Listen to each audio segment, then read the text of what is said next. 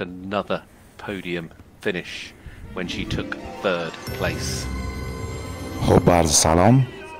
بریم کار خانم ایزابل ورتز رو ببینیم از کشور آلمان، یکی از بهترین درسورهای حال حاضر دنیا با کوله‌باری از تجربه، 54 سال سن و اخته‌ای به نام امیلیو از نژاد وستفالیان با 17 سال سن. کار خودش رو با پاساژ آغاز میکنه. مسابقات در ورلد کاپ درساژ برگزار میشه. جام جهانی درساژ در بالاترین سطح خودش هست.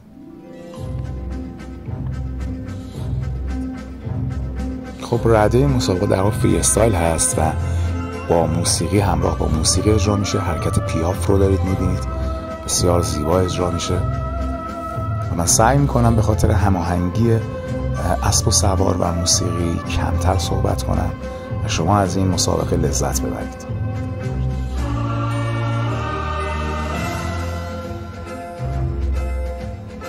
چرخش و یورتمه کشیده رو شاید هستیم.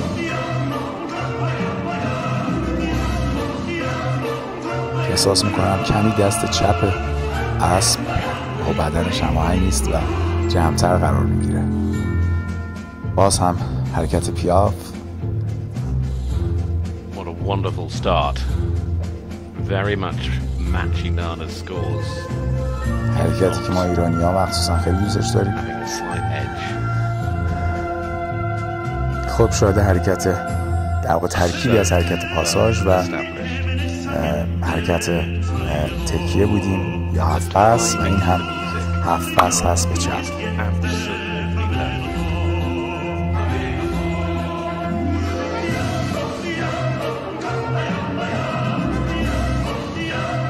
به زیبایی هرچه تمامتر کارشون رو ادامه میدن و باز هفت پس به راست رو شاید هستیم. یکی از حرکت های زیبا و البته مشکل.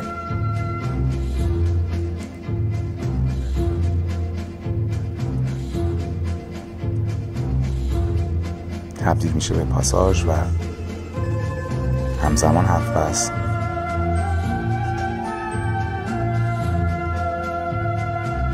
دور میزنه سوارکار و باز هم شاید یورتمه کشیده هستیم.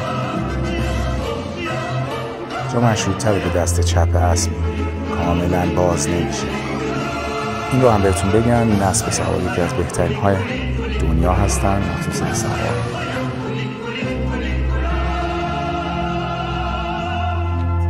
Really solid start in terms of the scores. شاید حرکت قدم هستیم که در تمام مسابقات درساژ دیده شده به عنوان یک حرکت بسیار مهم. قدم با دستشوی‌های آزاد.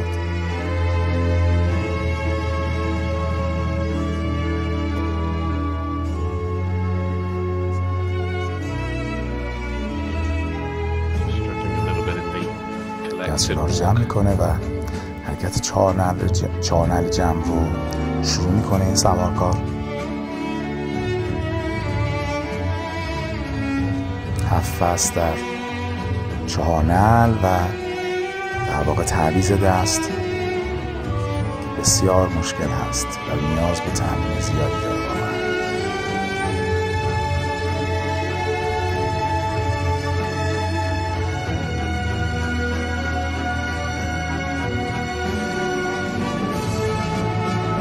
چهار نعل باز رو، چهار نعل کشیده رو در واقع شاهدش هستیم که به زیبایی انجام میشه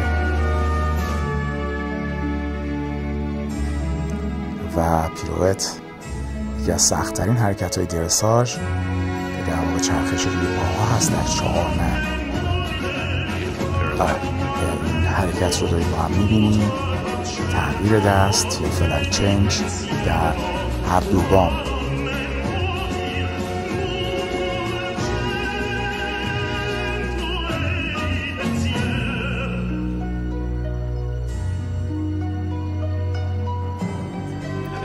مجدداً پیروت مورد چپ و ادامه.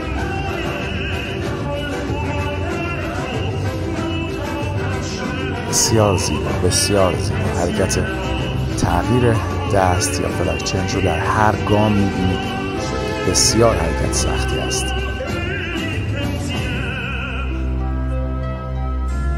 به زیبایی اجرا شد و روایت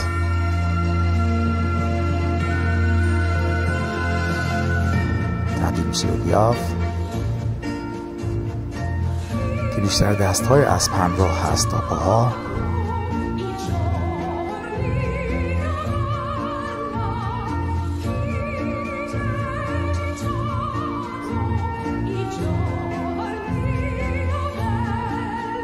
باز هم ترکیبی از پاساژ و هفت بس رو شاهد هستیم که تبدیل شد به بیاف. Said at the start, tonight the sport is all about precision and looking for perfection. خب یه سکته‌ای داشت از ولی ادامه داد.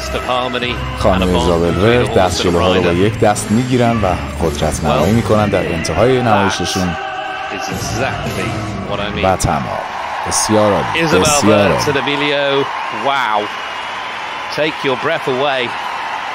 واقعا نمایش زیبایی بود از ایزابل ورت و الان میشه گفت قهرمان دنیا. Yes, we'll wait for the scores, but they've said it all. What a performance.